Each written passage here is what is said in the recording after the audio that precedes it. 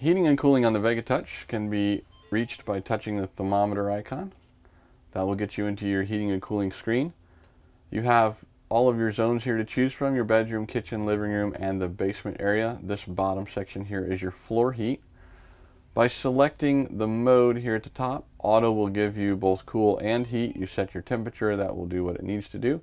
By setting to cool, you will be able to adjust here for the cold. By setting to heat, that will give you the option of the aqua hot or the heat pump. Now the heat pump will be the default, and you can adjust that temperature accordingly. If you don't want that heat pump to come on, you simply unselect it by pressing it. The orange will disappear. That means that that feature is off. Anytime you have this aqua selected, you will want to come over here and either select electric heat or diesel heat. That's all going to be based on your temperature outside.